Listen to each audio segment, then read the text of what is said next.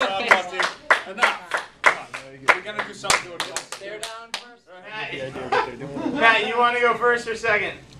I'll let Erik go first. Okay. Erik, sushi or steak?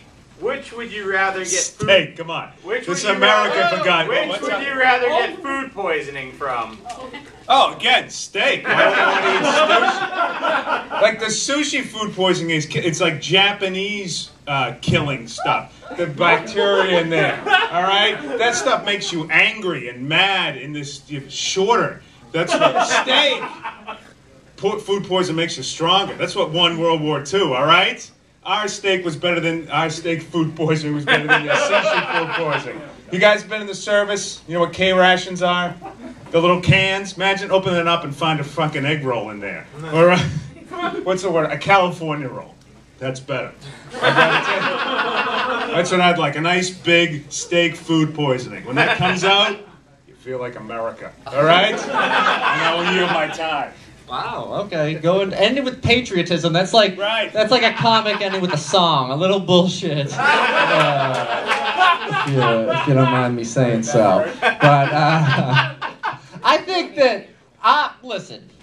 If you think about, you didn't say what kind of food poisoning, but when you say steak, I only imagine mad cow disease, and that does not sound appealing at all. I would not want to eat steak. I mean, I'm a vegetarian anyway, so like, I mean, I know some vegetarians consider fish to be grown from the earth as plants, but I do not. But I would rather be in a fish frenzy than a mad cow disease. In terms of, if I were to pick one of those two things to be poisoned from, I would definitely go from the sea because I could do it while swimming, which is multitasking. Right? Swimming and eating sushi while being poisoned. Like that's like jumping off a building and blowing your head off. It's like, I'm not gonna drown.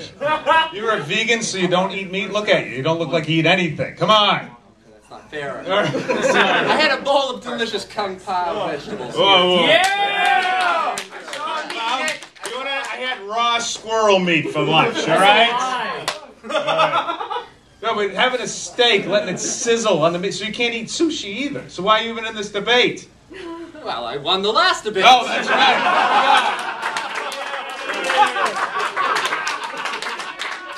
So I'm going to end this one with my country tis.